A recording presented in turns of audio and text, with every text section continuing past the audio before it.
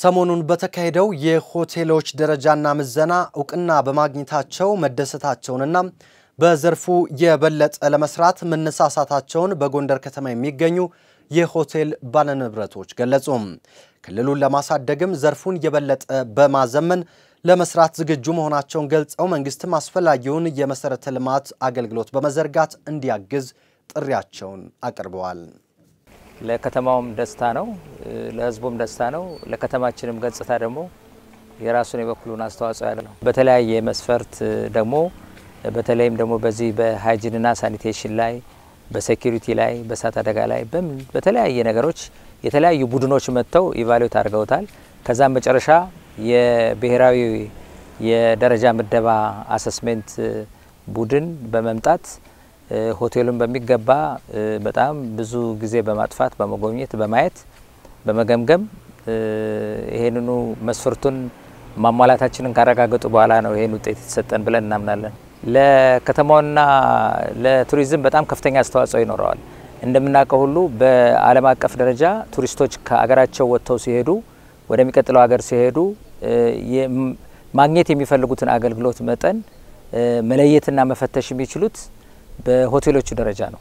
ምክንያቱም በዓለም አቀፍ ደረጃ 1 ስታር 2 ስታር 3 ስታር 4 ስታር 5 ስታር ከተባለ ሁሉም ጋር ተመሳሳይ አገልግሎት ነው የሚሰጠው። ስለዚህ ይሄ እንደ አይነት ከፍተኛ ደረጃ ያላቸው ሆቴሎች በከተማችን ውስጥ መኖራቸው ይሄ ለከተማ በጣም ታላቅ እድገት ነው። ብዙ ቱሪስቶች የውጭ ሀገርም ያገር ውስጥም እኛ በአገር ውስጥ ቱሪስቶችን በጣም እናምናለን መጥተው የሚፈልጉትን ተገቢውን የሆነ አገልግሎት በደረጃው የሚመጥን አገልግሎት ያገኛሉ ብለን ተስፋ እናደርጋለን። አንደኛ መንግስት ከሁሉም ነገር ትልቁ ነገር የዚህ የቱሪዝም ኢንፍራስትራክቸር የሚባል ነገር አለ። መንገድ፣ መብራት፣ ውሃ፣ ከሁሉም በላይ ደግሞ ውሃ ነው። ውሃ በተለይ በጣም ኢምፖርታንት ነው። ለጎንደር እስከዛሬ ድረስ ላለፉት 30-40 ዓመታት ያልተፈታ ችግር ቢኖር ውሃ ነው። ውሃን ችግር ከምንም በላይ ቅድሚያ ተሰጥቶ ሊፈታ ይገባል የሚል ሐሳብ ነው ያለኝ።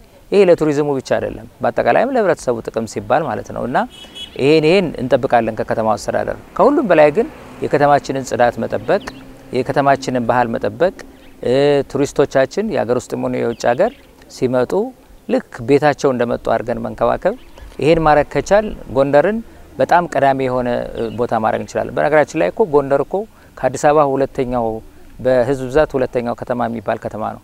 ስለዚህ ለዚህ ከተማ ሪሊ በመንግስትም በኩል ልዩ ትኩረት ሊሰጠው ይገባል። ጎንደር እንደምታዩት ይሄ ፍላት ላይ የተፈጠረች ከተማ አይደለችም። ራሱ ወጣ ገቡ ተራራው፣ ሸንተረሩ፣ ወንዙ ምኑ ትልቁ መስህብ ነው። የደረጃ አሰጣጥ ሂደቱ እጅግ በጣም ፌር የሆነና ደስ የሚል ሂደት ነበረ። እንግዲህ የመጡትም ባለሙያዎቹን እኛም በተቻለው መጠን ያሉን ነገሮችን አደረጃጀቶቻችን አሳይተናል። እንግዲህ ፌር ነበር፣ ጥሩ ነበር የሚል አመለካከት ነው ያለን ዛሬ። ለከተማውና ለክልሉ እንግዲህ አገር አቀፍ ሆነ የውጭ ሀገር ቱሪስቶች በሚመጡበት ሰዓት እንደ ምርጫቸው ያላቸውን ወይም ፍላጎታቸውን እየታየ የሚያገኙትን የሆቴል አኮሞዴሽን እንደ አማራጭ እንዲያገኙ እንዲሁም ደግሞ ብራንዳቸውን የጠበቁ ኢንተርናሽናልም ሆነ የሀገር አቀፍ ብራንዱ ጠብቆ የተቀመጠ አገልግሎት እንዲያገኙ ያግዛቸዋል ማለት ነው። በተመሳሳይ ዜና በባህር ዳር ከተማ የሚገኙ የሆቴል ባለቤቶችም ለእንግዶች ምቹ አገልግሎት በመስጠት መመረጣቸው እንዳስደሰታቸው ገልጸው የክልሉ መንግስት በዘርፉ ለተሰማሩ አካላት ትኩረት ሰጥቶ ቢሰራ ክልሉን በኢኮኖሚ የበለጠ ተጠቃሚ ማድረግ እንደሚቻል ገልጸዋል። ባህር ዳር ላይ ያልተለመዱ አይነት አገልግሎቶችን ይዘው በመምጣት በተለይም ስፓ ሰርቪስ ላይ ቴራስ ባር ላይ ያልተለመዱ ነገሮችን ይዘው በመምጣት የተሻለ ወይም ደግሞ ሞዴል ሊሆን የሚችል ሆቴል ነው ማለት መውሰድ እንችላለን። በተረፈ አራት ኮከብ እንድናገኝ ዋናውና መሰረታዊው የህንጻው ውጫዊ ውበት ውስጥ ላይ ያለው የሰራተኞች ተግባቦት ለእንግዳ የሚሰጡት የአገልግሎት ጥራት ፕላስ የአገልግሎታችን ስብጥር የመዝናኛ አገልግሎት አለን፣ የምግብና መጠጥ አገልግሎት አለን፣ የአዳራሽ አገልግሎት እንሰጣለን፣ የመዋቢያ ወይም የስፓ ሰርቪስ አገልግሎት እንሰጣለን። በመቀጠልም በሀገር አቀፍ ደረጃ ወይም ደግሞ ዓለም አቀፍ ደረጃ ያለውን የኮከብ ደረጃ ሰነዶችን በማየት ከዛ አንፃር ድርጅታችንን 2 3 4 በመገምገም ክፍተታችንን በማየት ያስተካከለ ያሻሻልነ በመምጣት 4 ኮከብ ለማግኘት ችለናል። እንዲሁም በባለሀብቱ በሰራተኞችና በማናጅመንት ቲሙ ጥረት ጥሩ ስራ በመስራታችን የ4 ኮከብን ደረጃ ለማግኘት ችለናል። በተለያዩ ኦንላይን ሳይቶች ላይ ሆቴላችንን እናስተዋውቃለን። የእንግዳ ድግግሞሽ አለን። የእንግዳ መልሱም ጥሩ ነው። በተለይም ማህበራዊ አገልግሎቶች ላይ በመሳተፋችን የአካባቢውን ሰው በማገዛችን ከተማችን ክልሉን በማገዝ ደረጃ ያለን አስተዋጽኦ የተሻለ ስለነበረ እነዚህ ነገር ሁሉ ተደምረው 4 ኮከብ ለማግኘት ችለናል። መንግስት ቢያግዘን ማስፋፊያዎችን በመስጠት ለከተማው ለክልሉ ሀብት ስለሚሆን ከዛ አንፃር መንግስት ይሄን ነገር ትኩረት ሰጥቶ ማስፋፊያ ቦታዎችን ቢያዘጋጅልን ለመስራት ዝግጁ ነን። 5 ኮከብን ሳይሆን 5+ ዴሉክስ የሚባለውን ኮከብ አቺቭ ለማድረግም ፍጹም ጠንከር ያለ ሰው ኃይል አለን ብለን እናስባለን። ከዚሁ ዜና ጋር በተገናኘ አነጋግርናቸው የአማራ ክልል የባህልና ቱሪዝም ምክትል ቢሮ ኃላፊ አቶ እንድሪስ አብዱ ክልሉ የቱሪዝም መዳረሻ እንደመሆኑ የቱሪስት ፍሰቱን በአግባቡ ሊያስተናግድ የሚችል የአገልግሎት ዘርፍ መዘርጋት አስፈላጊ ነው ብለዋል። በመንግስት በኩል የሚታዩ ክፍተቶችን ለመሙላትም ወጥ የሆነ አሰራር ለመዘርጋት እየተሰራ መሆኑን ገልጸዋል። የባህር ዳሩ ሪፖርተራችን ያለለት ወንድዬ አነጋግሯቸዋል። ያው የክልላችን አብዛኛው የሚታወቀው በተለይ የክልላችን ከተሞች ዋና የቱሪስት መዳረሻ የሆኑ ከተሞች አሉ።